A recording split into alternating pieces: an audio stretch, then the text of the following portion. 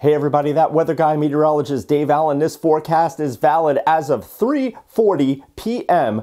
on Wednesday, July 10th. Let's get right to it here. We have quite the active weather day. A tornado watch is in place for central Pennsylvania, northeastward, and it does include Wayne County. Central PA is until 9 p.m., but Wayne County, further to the east, has it until 10 p.m. tonight.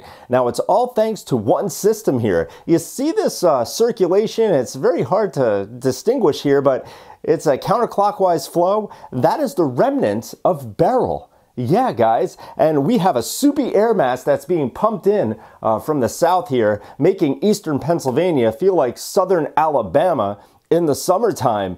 We are looking at a heat index of well over near 100 degrees for many areas south of the Poconos and near 100 degrees for the Pocono region.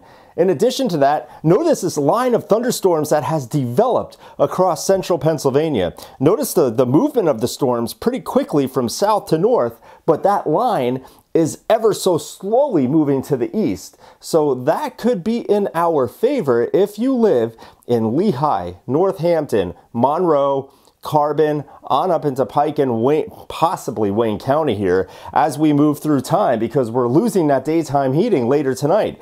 But still, these storms could pack quite a punch. So heed all warnings that hit your cell phones, tablets, TV screens, you name it, as we head through the rest of the afternoon and well into the evening hours here, because some of this weather could be on the severe side. So take it easy, guys, stay safe, and yes, try to stay cool with all of this heat and humidity.